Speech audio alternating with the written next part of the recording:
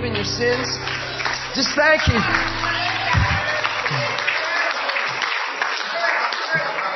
And if you're not born again, talk to us at the end of the service. No, amen. You can be seated. Just be seated. It was so fun. We were worshiping. And the Lord was speaking to me while I was worshiping Him. He really was. He was showing me just what I'm to do tonight and where I'm to go and what I'm to say. It was really fun. It's going to be a strong message. It's going to challenge the way we think we are and pull us into who we've become. It's going to get our eyes off the fallen man and the fallen nature. Yeah, thank you. That's what I was looking for. I had a good day of ministry. I had a 200 and some mile round trip today, ministry already today. I was up in Bloomsburg, preaching the gospel, praying for the sick. Just preaching the gospel. Just a few of us there, but it was good. Full gospel businessmen. Anybody hear that? And it was fun. A man brought a lady there for prayer, and there was a bunch of fellas it was a handful of fellas from Full gospel businessmen. You know, it was funny when they called and asked me to do it. I thought of how far away it was and how long of a drive it was. And I had this service tonight. And I thought, Lord, that's a long trip for just a luncheon. And man, He's on me like when you think like that. It was almost like, let me paraphrase. It was almost like, you better get your behind up there and preach the gospel. Oops, I'm going. You can think this way and talk yourself out of God. You can get caught saying, well, you know, I'm just this way. Well, that's the way we are. I like to say it this way. No, that's the way we became if it's not edifying, if it's not life-giving. We weren't created that way. We became that way. And we so identify with the fallen nature that sometimes we're Christians, born again, Spirit-filled, and still connect and identify with the fallen side of man. Okay? Isaiah 62, I want you to see this. And then it's going to be straight tonight, okay? You all right for that? You all right? You ready? I'll keep smiling the whole way through. Make sure you do. Every 10 minutes say, I love you, man. Keep me encouraged. Amen? I'm just excited because there wasn't many people there today. But the Lord said, what's the big deal driving that far to preach my word and sow my word into somebody? While I was speaking, a man got healed while I was talking. His feet were numb and his legs were numb and he had degenerated nerves and he started to cry. And said, he came up and he wanted prayer to make sure it was totally resolved. And I got to drink this. Forgive me. And he started to cry because I made this comment you hear me say a lot. I said, we don't go to church. We are the church. And he got convicted of religion. And he said his favorite comment is always telling people, I don't have religion, I have Jesus. But when I made that comment, he realized he's been stuck for years going to church, forgetting he is the church. Watch this. We're waiting for God to move, and we are the move of God. Come on. We are the move of God. We are the revival. So get revived with me. Come on. You see what? We are the move of God. It's God's good pleasure to give us the kingdom. The kingdom's in you. The kingdom reigns. Where you go, He is and He rules. Amen? Let me read this because I got to set this up. Verse 10, Isaiah 62. Came in me while we were standing here and I got two other scriptures and the Lord just started to kind of open my heart to some stuff. Do you know sometimes natural knowledge can stumble you? Sometimes you can know too much about a situation. You can find out so much about what you're going through and so much about the sickness that's trying to get on you that it's more of a detriment than it is a help. You say, well, at least I know how to pray now. You already knew it wasn't God. You already knew how to pray. Now you just know that you got to deal with a whole lot more fear and side thoughts because of all the complications involved with this thing. Because it seems naturally worse than it was before or something. Man, this thing's tougher than I thought. And then you're praying harder because you think because you're in faith, but it's because you're scared. I'm just being honest. You okay if I'm honest? You're going to have to be because I have a habit of being honest. I'm called to tell the truth. Truth makes us free. I just know how we can do. We can get too much knowledge. We can go to pray for a sister and she tells us all her stuff. I'm not this sister because this sister. And she can tell us all her stuff. And all of a sudden, we're challenged to pray. And we're praying because we're stretched. Yeah. Sometimes you don't need to know anything, but Jesus is Lord. I'm going to qualify this. I'm going to show you the Word. I'm going to show you the Word teaches that. Because we seem to need to know a lot of stuff. We ask a lot of questions. We need to figure things out and know. And, well, what time and when and exactly when did this happen? Jesus is Lord. And He's the revelation. Okay? I'm going to qualify it real good. But here's what I want to do tonight. I want to set a precedence with this scripture. Verse 10. Go through the gates. Prepare the way for the people. Build up the highway. Take out the stones. What stones cause? They block the way. You fall over them. Years ago, a guy had a dream. He said, man, I had a dream about you. You were in my dream. I'm going back 10 years. I said, really? I was in your dream? I said, man, I don't even have dreams. You're having dreams about me. I don't even get my own dreams. And he said, yeah, you were in my dream. I don't ever dream. That's all right. Old men dream dreams. So George, you probably get them all night long, baby. I love you, man. I said that for your whole row of friends. I got him, didn't I? They liked it, George. Look, they're laughing. Listen. He said, I had a dream. I said, what was the dream? He said, you were out in this big field. It was just this big dirt field, and it was as far as you can see. And he said, as far as you could see, there were stones popping. Just here. As far as, can you picture that? A dirt field with stones as far as you can see. He said, you were out in the middle of the field with a big wooden pole, sticking it in under and pushing. And I walked up to you and you were smiling. You were just smiling. And you said hi to me and I said, what are you doing? And you just smiled and said, moving stones. And he said, I woke up. But I understand that now 10 years later. I do. I understand that dream. Because there's a lot of things. See, there's ways that we think that stumble us. Your belief system is incredibly important. Your belief system, man, everything flows from your belief system. See, we are the church. I keep going back to this. We've been having some house gatherings and stuff, and now we moved them into other settings because we flat out outgrew the houses.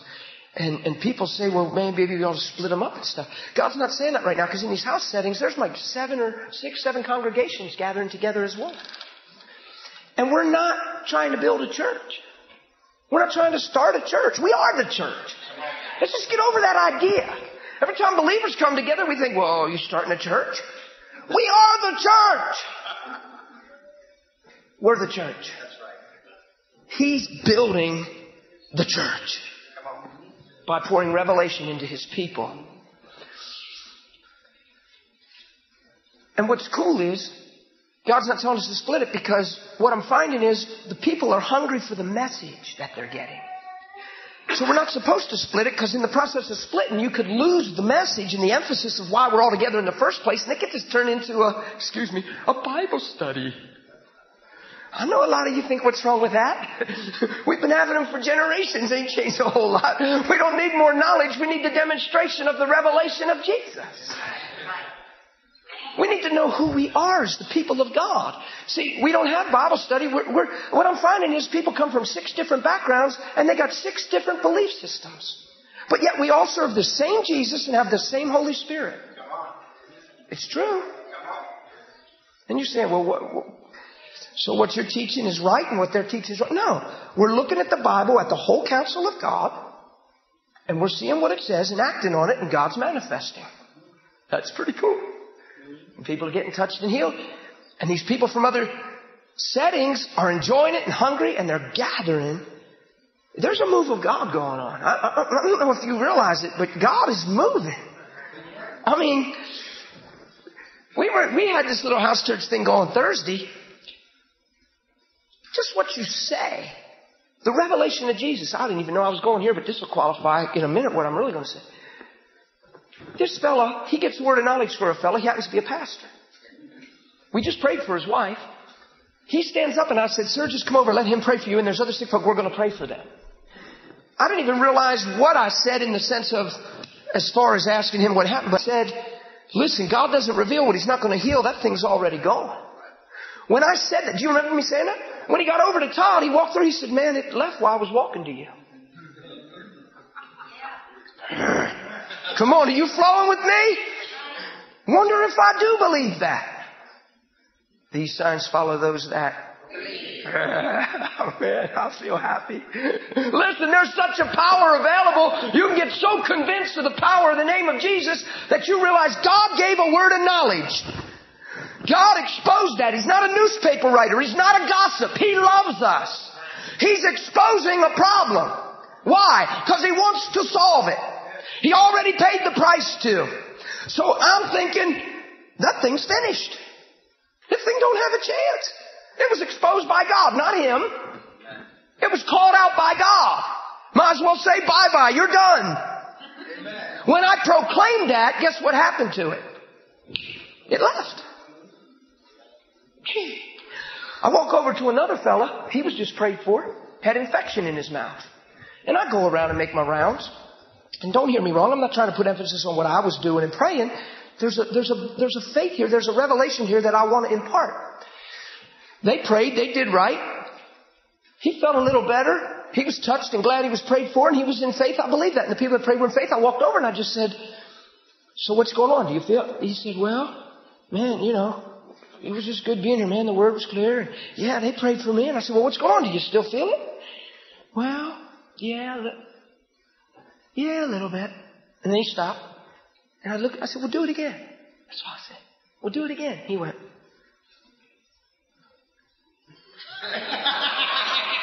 He said, now that quick, it just left. When you said do it again, it was just there. And you said do it again, and I did it again. Do you realize I didn't even pray? What am I believing when I say do it again? I'm believing it's so the will of God and the power is available and the Holy Ghost is here and He's on it. You don't even have to pray a lot of times about things. You just believe. Remember Paul got bit by a poisonous snake? Who would agree that we tend to be reactionary because of natural knowledge? Okay? You follow me? So a poisonous viper crawls in and bites my buddy Steve on the leg. We know it's a viper. We know it's one of the most poisonous families of snakes on the earth. We know that you turn blue and you're dead in moments. So we're all shouting, praying in tongues, scared half to death he's going to die, and we're calling on God to save him. Come on. We're already expecting trouble just because of the knowledge that snake carries. And the knowledge of the covenant we're in doesn't supersede the knowledge of the problem. Am I going to... Is this clear? Because Paul never prayed. Because he's in covenant. I love that. That teaches me when I read that. I'm glad it happened.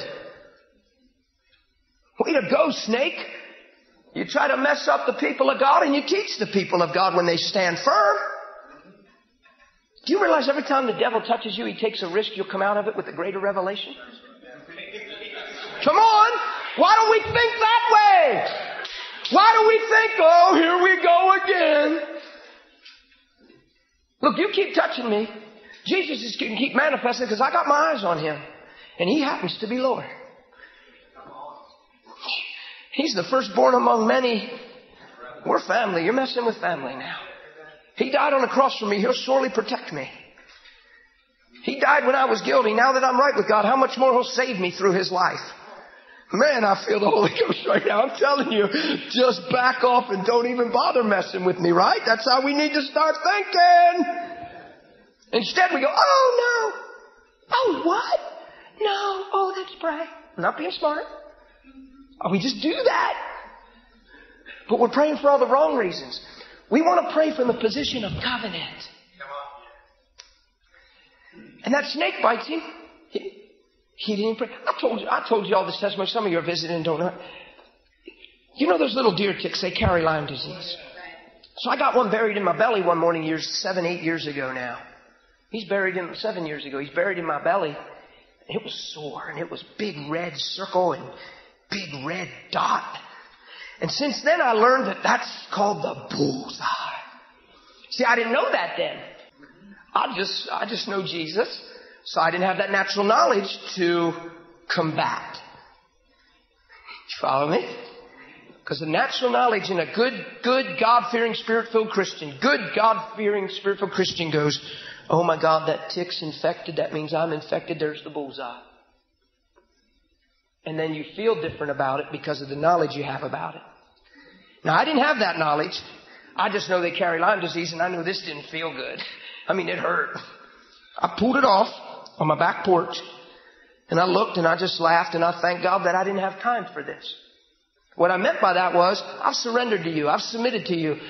You've got plans for me, and I'm in your will. I don't even have time for this. And I had the sense to not kill it.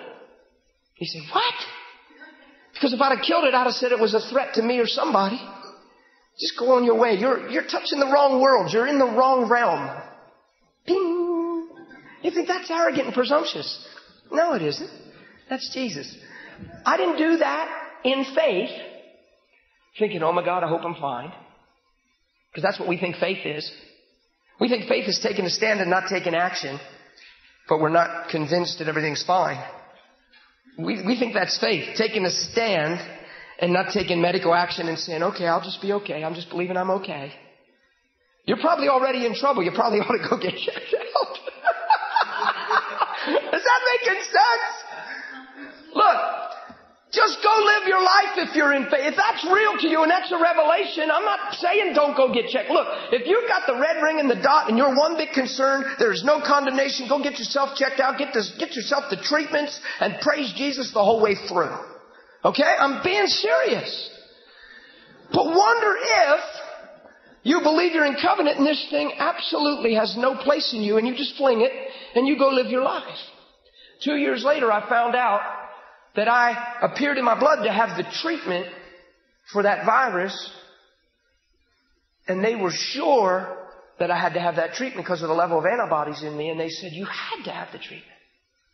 I said, I never had the treatment. You had to have Lyme disease and you had to have the treatment. You got the antibodies all through your blood. And I guess they give you a series of treatments and then it hit me. That's a sign and wonder from God to me. He didn't need to do that. He didn't do that for the doctors. It actually confused them. He did that for me. I cried. They thought this guy is whacked. I'm sitting there crying because I got antibodies in my blood. And I just knew that God said, son, I got you covered. And I love that. Now look, if I'm okay with that, I'm not being smart, okay? Backing way up. If I'm okay with that, leave me alone. Is that too harsh? Am I okay? I'm not out of bounds. Lori, am I out of bounds? Am I all right? Look, if I'm okay with that, leave me alone, because from little up you're teaching me all these phenomenal Bible stories and miracles and trying to get me convinced and hooked and believe the power of God. When I'm old enough to believe it, you tell me to tone down and find balance. That's confusing. Look, if I want to believe God, I'm being serious. Leave me alone. If you're not going to edify my faith, just pray for me. But don't even talk to me. Don't project your fears and your wisdom on me. Do you know how many moves of God were stopped by somebody walking up meaning well, saying, brother or sister, you really need to use some wisdom. The fear of the Lord is the beginning of wisdom. I reverence you over everything, Father, and I happen to believe I'm in an unbreakable, everlasting covenant of unquenchable love and fire from heaven. What do you say? We fulfill your will together. Wonder if I do believe greater is He that's in me than that tick that's in the world. Oh, I'm going now. I'm no good for anybody. Do I have the right to believe that? Yes. Take out the stones. Lift up a banner for the peoples. Now see, I'm talking like this and I could sound like, boy, you're popping off too much. You got to understand that there's testimony after testimony I could stand here and tell you about people being healed and restored by the power in the name of Jesus. It's hundreds. It really is. He was going through a little physical thing yesterday and he's been going through something in his life and just getting victory over it. But in spite of it and because of it, he just went to Walmart on purpose and prayed for 20 people. He was like, You ain't going to disqualify. Got the right to touch the sick. He was going through his own physical issue, and he said, I'm just going to go help others in their physical issue. You know what some logic says? Well, I'm going through a struggle, and now I got to get right before I can pray. It doesn't say it. It just says, go, preach, and pray. So he went and prayed for about 20 people in Walmart. He said all kinds of things were happening. I know how we disqualify ourselves. Look, we're going to take out the stones, and here's what we're going to do. We're going to lift up a banner. You know what that word really? It means a standard. We're going to lift up a standard for the... That's us. I don't know about you, but I hate living in fear. And I refuse to live in fear. And I'm going to cry because Jesus has delivered us from the bondage of fear. It says we don't ever have to return again to the bondage of fear, but His own Spirit is in us, and we're heirs to God, and that Spirit in us cries out, Abba, Father, Daddy, God. The fear of the bondage of death is destroyed forever. It's not even about life and death. Death is conquered. I'll live forever. You're looking at a guy that's never going to die. You'll have your day. You're misunderstanding. I'm never going to die. I'll transition. What do I fear? If I believe this gospel, fear is destroyed. If I love my own life and covet my own life and defend my own life, I'm a big target. Satan will mess with me. That's why Jesus said you got to deny yourself. He said, unless you love less all these things, you can't even be my disciple. You know why? Because the thing you don't love less is the target. Because that's what will steal your joy. When that thing you don't love less than God is attacked, that's when you're determined by it. But if you love everything less than you love God, He's your source. He's your motivation. He's your everything. Even in the midst of trial, you'll see it with the right perspective. Does that make sense? But when your life's on the line and you're still holding on to it, it's a terrible thing because you're coming from a position of fear and desperation and defense, and He's our rock and strong tower and defense. He's the refuge in which I run. But if I lay down my life and I trust Him with it, I've got nothing to hold on to. It's all in His hands. I honestly believe that's what it means, that I can't be snatched from His hand. If I'm scripturally in Christ and in the Father through Christ, I'm in His hand. Let me just use the word hell without, I'm not swearing. Hell can't touch me then. If I'm surrendered and submitted to the hand of God, I'd like to see you get me out of His hand. You get it? I bet that's what Paul believed when he got bit by the snake and didn't pray. Because we'd all been praying. Some of you that don't even believe in tongues would have been trying. Just because you didn't want him to die. Come on. Does this make sense? Okay, here's what I want to say. I'll be quick with it. I'll do my best. Go to Hebrews 11. And then we're going to end up at Hebrews 2. 2 scriptures.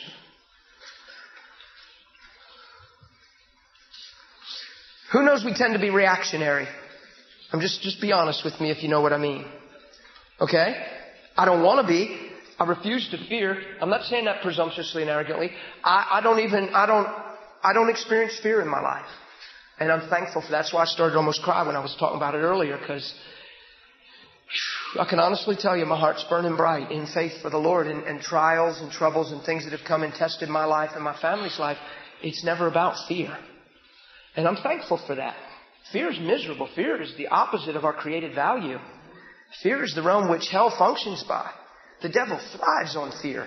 It's like wounding an animal, and there's a pack of wolves, and now they got a scent trail.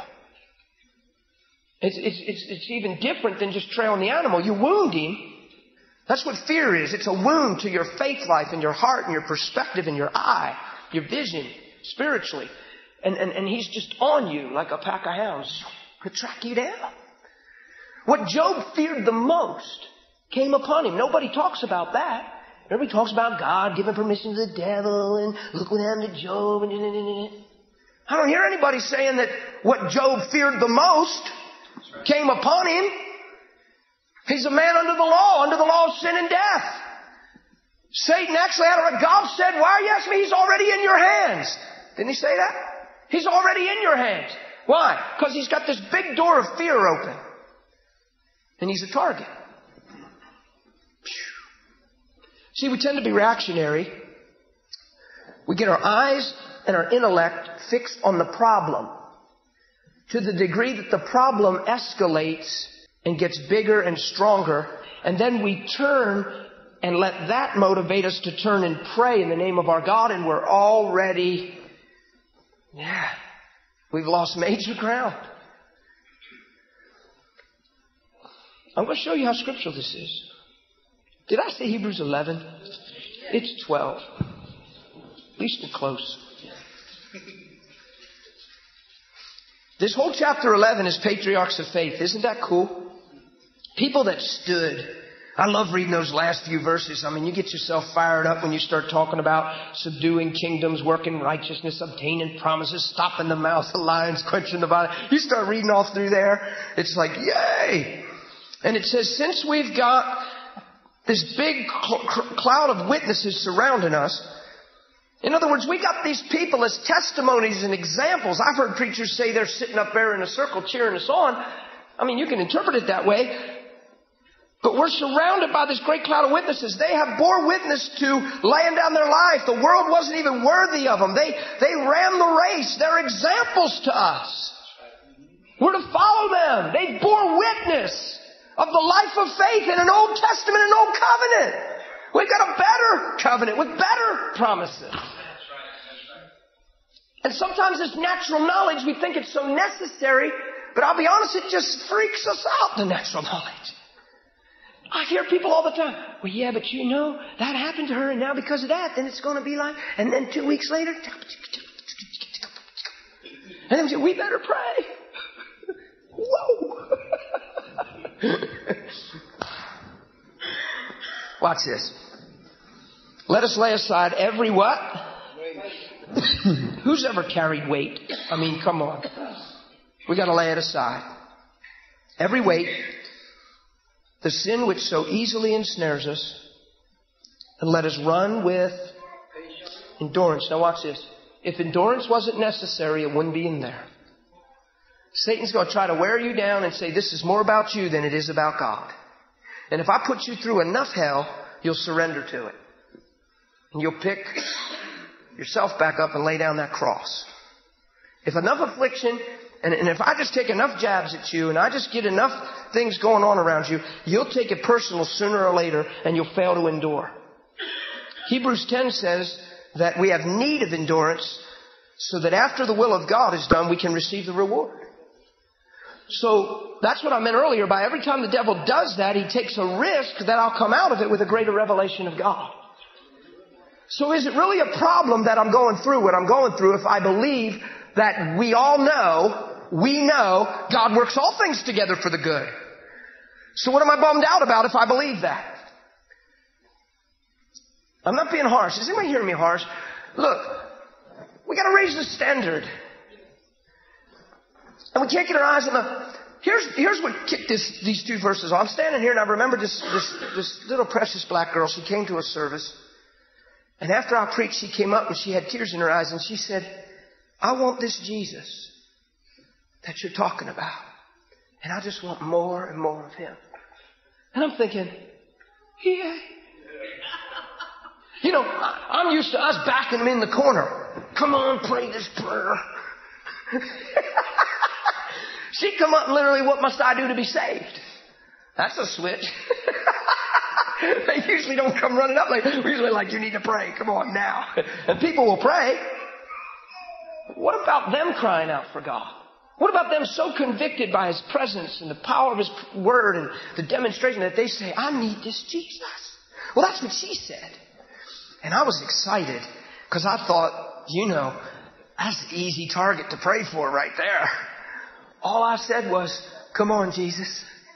Reveal yourself to her. Touch her, Holy Ghost. And I prayed. The presence of God came on this young girl. And next thing you know, she just gets whacked and she just falls on the floor. And I'm thinking she's slain in the spirit, that term we use. I don't know. I wasn't expecting that. I wasn't praying for that. I just wanted her prayer answered and I thought, ask and it shall be given. I'm just kind of in the middle here. I don't have to do much. I just want Jesus. Who knows he's already on the way? I just said, come. She's laying on the floor. She goes into this trance. Some of you have heard this testimony. It's phenomenal. I cried for 3 days. after this happened. 3 days, I couldn't even talk about it without bawling. I just cried and cried and cried. It was so phenomenal. She's in a trance, and she's staring straight up. And she's got the most awful look of trauma I've ever seen on a human being's face in my life. I can't even describe it. Her face was so full of fear and trauma, and she was like paralyzed in that position with her eyes catatonic, straight just staring. I couldn't even possibly make the face she was making. Terrified look. And I didn't know what was going on, but I thought in my mind, this is a demonic spirit. That's what I thought. So I was standing there kind of like just weighing the situation and had my heart open to God. You know what the Holy Ghost said to me? He didn't even tell me what the spirit was. I was so thankful. You know why I was thankful? Because if he'd have told me what kind of spirit it was, I'd have got involved. I'd have started praying certain ways, saying certain things, doing certain things. And guess what he was trying to teach me? That's why I cried for 3 days. He was trying to teach me all I need to know is He is Lord. He is Lord. Make a long story short, this lady was a Muslim her whole life. And her whole family was Muslim. She came to that service and came and wanted Jesus. Who knows there's a twisted spirit that blinds people on those kind of belief systems. Enough to make them think they're doing God a favor and the earth a favor when they crash towers. And you say, well, that's only certain Muslims. Look, it's just a twisted spirit. It's just, we don't need to go there. Listen. She's laying there and the Holy Ghost said, Dan, what's happening is that she asked for Jesus. The spirit that has bound her whole life, watch what he said, is beholding the face of the Son of God. No wonder it was terrified. It did me a whole lot of good to see that expression because I know what the devils think of Jesus. Oh, it tore me up, Brenda. I got so cocky. When I heard that, I was like, oh, now you see. Don't hear me wrong. I wasn't in the wrong way. I know we're called to defeat them things. And I just saw that thing was scared to death of the Lord Jesus Christ. The Holy Ghost said the spirit that has bound her whole life, I still didn't know she was a Muslim, said, beholding the face of the Son of God. And I got this picture. Now picture this girl laying here. I pictured Jesus like this, standing over her, looking down at her. And the spirit in her was freaked out. I'm telling you, never seen a human being look like she looked. Because it was the spirit.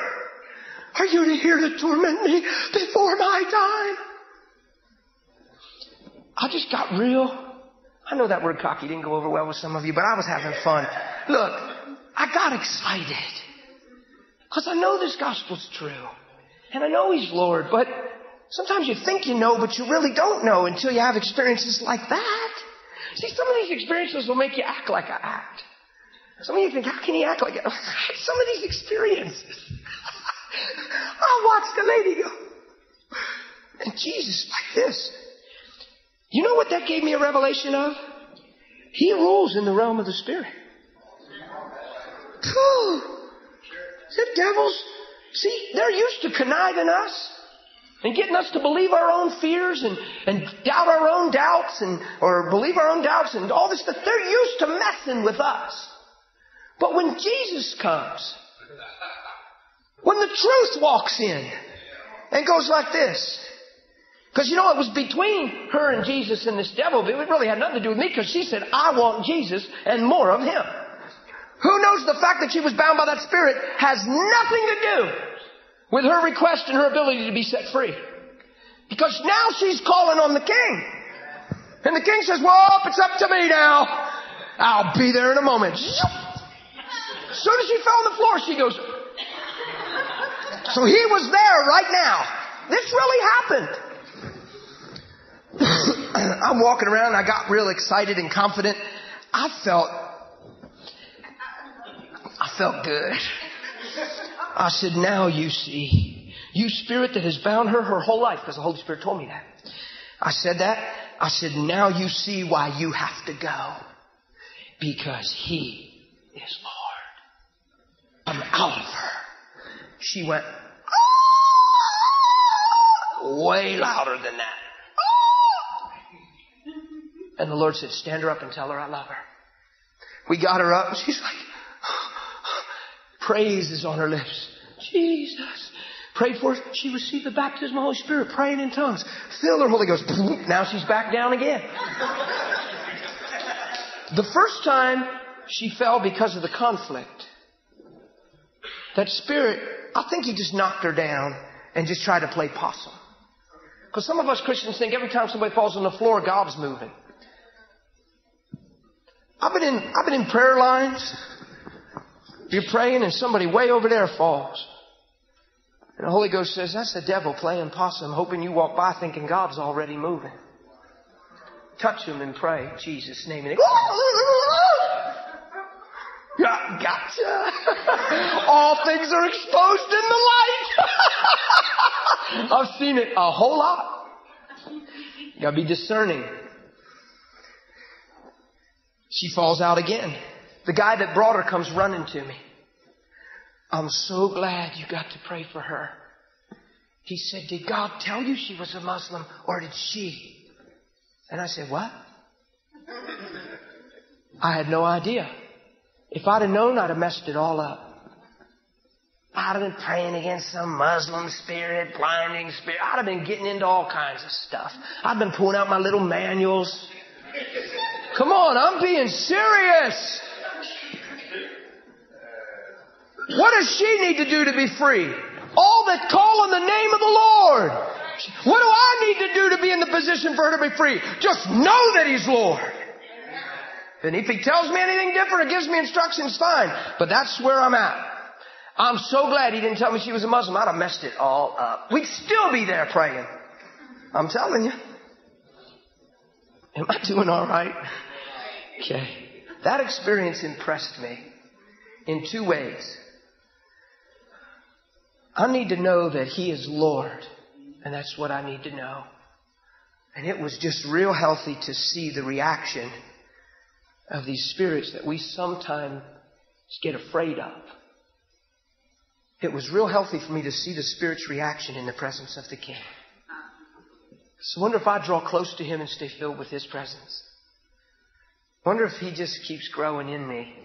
I wonder if we believe greater is He that's in me than he that's in the world. That doesn't give you a reason to walk arrogant, but to walk free. Let's lay aside the sin which so easily ensnares us. Come on, this is good advice. I mean, what's it worth? Come on. Sin. What a bummer. And let us run with endurance the race that is set before us. Now look. Looking to who? Jesus. You see it in the Word? Looking to who? Jesus. What are you called to do? Look to Jesus. And this is going to be a clincher. This is a good scripture. Go to Hebrews 2 and I'm done. And because of this scripture, we'll have the grace and the doorway to just pray for the sick. You'll have enough stirring in your heart to pray for the sick. Amen? So good. You know, righteousness is a big deal. Do you know that righteousness from God means that I've made you right, period? The righteous judgment of God tells me that apart from anything I could do or have done, He's made me right. The righteousness of God through Jesus says, you're right with me. Stand before me and be right. And we're so busy sometimes with weakness and yeah, but yesterday and yeah, but why don't we just receive right standing with God and know that we can't earn it, we can't increase it, we can just say yes. God, you love me so much. It should just be a wipeout for us. You love me so much that I know who I am. Seems like as much as you probably know. But I know who I am. And you came and made me right through your Son. And you're telling me that I'm right if I just believe? Changes everything. Righteousness. The gospel's the power of God unto... That's the same equivalent word to sozo. Study it out and you'll find out I'm telling the truth. Sozo is healed, delivered, protected, preserved. That word salvation is the same all-inclusive word. They're like cousins. They're like married, man. They're the same. The gospel is the power of God unto salvation for them that believe. They're fully convinced that He loved me and Jesus' blood is enough and He paid the price. And even though I live like a jerk and a loser and selfish, He saved me and set me free and told me to stand before Him and be right. It's the power of God unto salvation for them that believe, for in it righteousness is revealed, and the just, as it is written, shall live by faith. Right? As it is written, the just shall live by faith, or from faith to faith. You get it? So I'm growing in that place of righteousness continually. Actually, Romans 6, you go into Romans 6, it tells me that I'm a slave to righteousness, that I serve it and obey it. Man. Okay. Verse 6. It's testified in a certain place saying, what is man that you're mindful of him? God, what is man? Who is man that you even think about him? Come on. See, some of you get deceived sometimes and think God ain't thinking about you. But His thoughts are more than can be counted. Or the Son of Man that you would what? Take care of him. Well, we can answer that question because we have the Bible now. He made us in His image for His glory. And what is man that He is mindful? Created value. God doesn't change. We change, but He doesn't change. Now watch. You have made Him a little lower than the angels. The original Old Testament says Elohim Himself, God Himself. He made Him a little lower than Elohim or God Himself. You have crowned Him. He's not talking about Jesus right now. And He's not talking about God. He's talking about man. You have crowned Him with glory and honor. That's right. Now look. And you set Him. Who? Man over the works of, capital Y, your hands. You've set man over the works of your hands. Do you know we're always waiting for the move of God? And God's waiting for us to move in Him. We're waiting for God to come, and He's waiting for us to extend our hands in faith and pray and believe and be confident and sure that He is Lord and loves and heals and delivers and saves. And we're waiting on God to do something, and He did. He sent His Son. He put Him on the cross. He put Him in the tomb and raised Him from the dead. And He's saying, now you go in my name. What is it, 115? The heavens are the Lord's, and the earth He did give to the children of men. So He set man over the works of His hands. You have put all things in subjection under His feet. Now watch. For in that He put all in subjection under Him, look, He left nothing that is not put under man. Now watch. But, you know, when I'm ministering to somebody, I get that but word. I'm like, but nothing. But is not a good word. You know, that's like yeah, but. What do you mean, yeah, but? I just gave you the word of God. Yeah, but that's not how I feel. Oh, it doesn't matter how you feel. You know, I'm not mad at anybody. What I'm saying is, when you hear the word but, it's not usually a good word. So look, but now we do not yet see all things put under Him. Did you ever get frustrated by a situation that you couldn't see victory over? Did you ever pray and pray and pray and not see a mountain move? Yeah. And it starts getting on you, and you start, and you know that all things are in subjection under your feet, but yet you're not seeing it. And the tendency is to create more theory, go looking in closets. The tendency is to make the issue even bigger and add to the mountain. You know, I've been praying for this mountain for 4 months and it just ain't moving. This is a whopper, boy. This is a tough bugger. That's how we talk. Look, we're raising the standard. Come on. Boy, I'll tell you, I bumped into some mean mountains, but this baby got teeth, you know. And you were bearing the scars, right? No. Look. But now we don't yet see all things put under Him. So what do? Exploit that? Talk about that? Increase that? No. Here's a second but. See, God gave us a but, and it bothers you when you read it, but He answers with a but. But But now we don't see all things in subjection under Him. But we see Jesus. Oh, man. Do you hear what He's saying? Let me talk plain English to you. He's saying you better keep your eyes on Jesus. You get your eyes off the problem, stop talking it, get it out of your mouth, get it out of your heart, get it out of your head, and you get your eyes on Jesus. Because all things are given to you and put in subjection under you, and even though you're not seeing it in subjection, look at Jesus. Just see Jesus.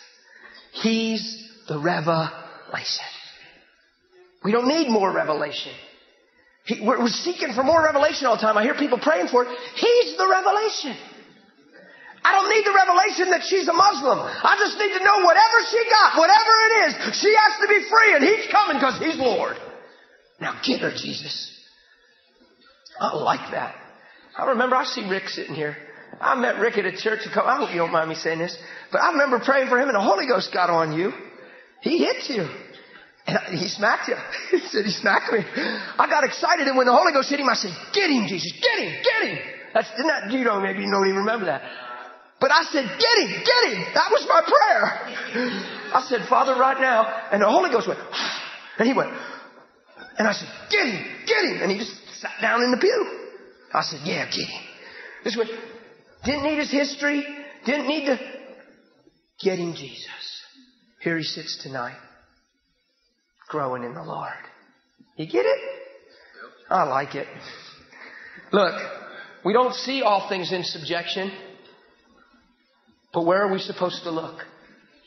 Looking unto the author and finisher. There's a joy that was set before Him, so He endured whatever He had to get there. What do you say we follow Him? But we see Jesus, who was made a little lower than the angels for the suffering of death, crowned with glory and honor, that He by the grace of God might taste death for everyone. And He's talking about Him being our high priest all through these chapters. That came in my spirit tonight. Listen, we tend to be very reactionary people. We tend to pray more because of the problems we're concerned about or see rising than the covenant we're in with Him. The reason I'm standing and praying isn't because I feel so bad and I need to feel better. I'm not making that confession over me. Don't anybody blow the whistle. What I'm saying is, I'm using an example, an analogy. Say somebody's really going through sickness. I'm not standing praying because I feel so bad and I need to feel better. I know I'm in a covenant that protects me. And in Jesus' name, I thank You, Father. It's been finished, and I'm praying to You from a position of covenant. This thing has no power. I don't see what's not subjecting. I see Jesus. It has got to bow. Does that make sense? Because I know I watch people, not on purpose. It just unfolds. They start trying this, trying that, trying this, trying that. And I bet you if we just... If the eye is single, the whole body is flooded with light. Does it make sense what we're saying? I showed you two places where we're to look to Jesus and see Jesus in the midst of the trial. That's all we see, folks. See, I've been a Christian for 12 years in June. It'll be 12 years in June.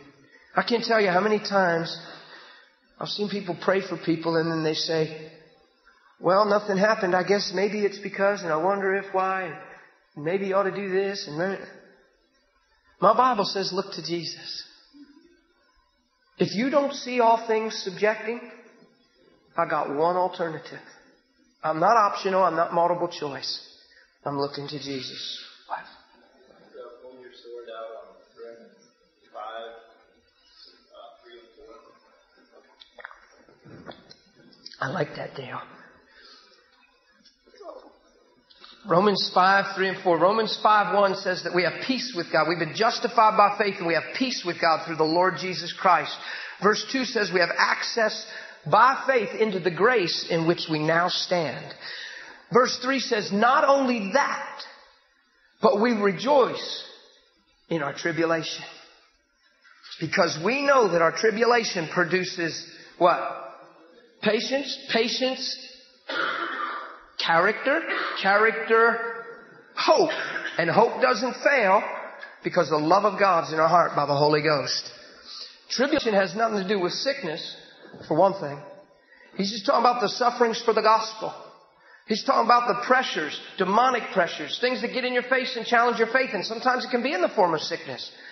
So Dale has a situation and all of a sudden what maybe happens is the devil comes up and says, and he's preaching the gospel to somebody, or you're preaching healing to somebody, and all of a sudden the devil says, oh, is that right? Or whatever. And a lot of times it's just flat out warfare. It's in your face confrontation stuff. Did I tell you about the testimony? I told you about the testimony when I preached in my home group, and that night my son woke up and couldn't even breathe. The very night. Why? Because he picked out my son because that should move you and cause you to react. He's going after things to make you react. So it says this. It says, see, Romans 5 is actually exciting to me. That's when I've preached out that so much. Watch what it says. We've been justified by faith and have peace with God through the Lord Jesus Christ, through whom we also have access now into this grace in which we stand and rejoice in the hope of the glory of God. It's like, yay, that's shouting stuff. But Paul doesn't skip a beat. He stays on the same note and says, and not only that, guys. I mean, come on, Paul, get a grip. But see, because I don't know a lot of people that glory in their tribulations. God, you're going to work this out for the good and glory of your name. I just thank you for the revelations that you're releasing of the living Christ through my life in this adversity, because it's working together for the good. I'm not one bit moved. I'm in covenant. I've got promises that are yes and amen. This ain't even about me. It's about you and your name, and you'll defend it because you're the Lord Almighty God. You get it? You glory in your tribulation. Now come on, be honest. If I were to get you to raise hands, when we enter into tribulation, we're on the prayer line and we're already crying before we dial the phone. I'm just being honest. We're raising the standard. I'm not being mean. It's because we love our lives too much. We're saying, save me, help me, deliver me. He already did that through Jesus. Now the devil's trying to come and steal the power of the gospel. And you have got to stand in covenant faith and covenant power. You have to come from the position of deliverance and redemption and healing. Is this making sense? We glory in our tribulation. Why? Because I can't lose. I can only come out of it with a greater revelation of the one that I say I believe in. Paul said, I know him in whom I've believed. Man, Peter said, where will we go, Master? Only you have the words of eternal life. Besides, we've come to know and believe you're the Christ, Son of the... You hear? It escalated. Revelation. We've come to know. We've been tracking with you so long. We've been going through so much with you. You're so faithful. You're so steady. You never change. You're the Lord. That's what Peter was saying.